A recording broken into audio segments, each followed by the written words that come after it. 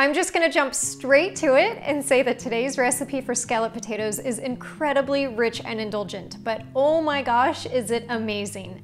And there is no doubt that your family and friends will be coming back for seconds on this one. When it comes to holidays and special dinners, a side of potatoes is often on the menu, and I have plenty of options to choose from over on the website, from creamy mashed potatoes to garlicky roasted potatoes and seasoned sweet potatoes. But if you want the absolute best cheesy scalloped potatoes, that's a mix of dinner party elegance meets comfort food vibes, then this recipe has your name all over it.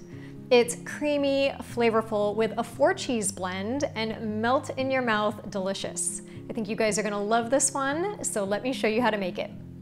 To get started, preheat your oven to 425 degrees Fahrenheit and then get all of your ingredients out. As I mentioned in the intro, this is a 4-cheese scalloped potatoes recipe that has a beautiful layered depth of flavor. So yes, I think it's worth grabbing all of these cheeses, but I'll also provide some substitutions on the blog post. The first cheese is mozzarella, and this is of course well known for being the perfect melty cheese. It's soft and mild flavored, and I always recommend grating it yourself rather than buying those pre-grated packets. So grate about a 1/3 cup of this and add it to a small mixing bowl. The second cheese is Asiago, and this has a more intense, somewhat nutty flavor. Although the flavor is really dependent on the age of the cheese, because the longer that it's aged, the more firm, dry, and sharp it will be. Grate a 1/3 cup of this cheese and add it to the bowl. The third cheese is Gruyere, and it's a creamy, semi-soft, smooth melting cheese that has a slightly salty and nutty flavor.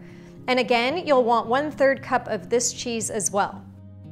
Once you've got those first 3 cheeses, give them a quick mix together with your hands and then set that aside. The fourth and final cheese is fresh Parmigiano Reggiano, and it's a hard cheese with a more sharp flavor. You'll need a 1/4 cup of this, and we'll use it for sprinkling on top of our potatoes. Now, to make this the best scalloped potatoes recipe, we need some savory goodness to meld together with the potatoes, cheese, and cream. So grab a large shallot, peel it, separate the cloves, and finely dice it. I love shallot as it's somewhat of a cross between an onion and garlic, and it's perfect in this recipe. So once you've got that all diced up, add it to a small bowl. Next, you'll need about 1 teaspoon of fresh thyme. So remove the leaves from a few sprigs and finely chop that up. Add 1 teaspoon of salt to this bowl and a 1/2 teaspoon of pepper, and then just use your hands or a spoon to mix it together. All right, let's chat about our potatoes.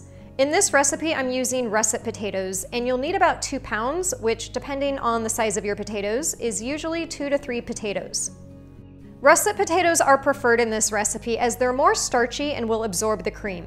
Many scalloped potato recipes use a roux as the cream base, which is a mixture of butter and flour. But to keep this recipe gluten-free, we're skipping the roux, and to be honest, it's not needed if you do 2 things, and that's that you use russet potatoes and that you use heavy cream.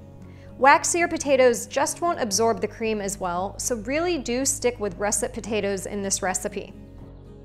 After you've washed and peeled the potatoes, slice them about 1/8 of an inch in thickness. The fastest and easiest way to do this is with a mandolin, and I always wear my cut-resistant glove when using a mandolin because these things are crazy sharp. But the mandolin makes easy work of this, and in about 1 minute, you can slice up all of your potatoes. So now that all of our ingredients are ready, let's assemble this, and we're going to start on the stove top rather than the oven. And here's why that's important. Most scalloped potato recipes take about an hour to bake, but because we're starting on the stove, this scalloped potatoes recipe only takes about 25 minutes. So add a tablespoon of butter to an oven-safe sauté pan, and this is a 10-inch pan. Once the butter is nice and melted, add 1/2 of your potato slices across the bottom of the pan. And you don't have to worry about layering them a certain way, just get them in the pan.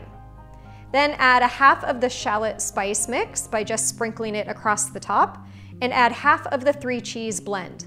Then layer the other 1/2 of potato slices on top.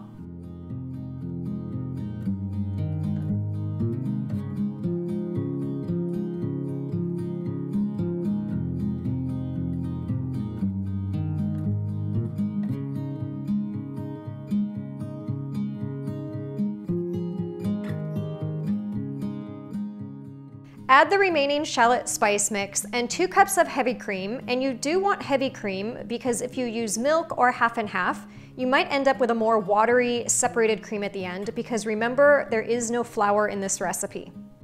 Add a 1/4 teaspoon of grated nutmeg for a little warmth, and then let this simmer for 5 minutes on the stove.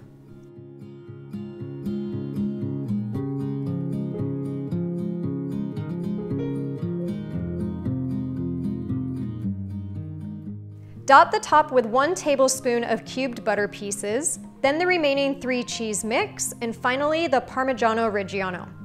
Then transfer that to the oven and bake for 25 to 30 minutes.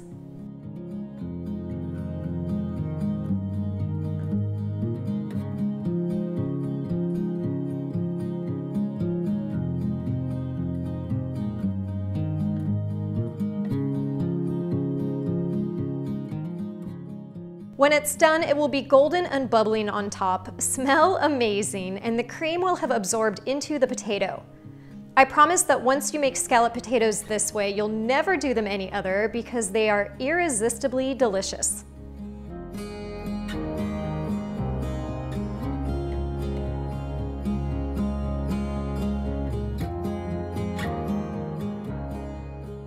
I hope you guys enjoyed today's recipe, and if you did, make sure to give it a thumbs up.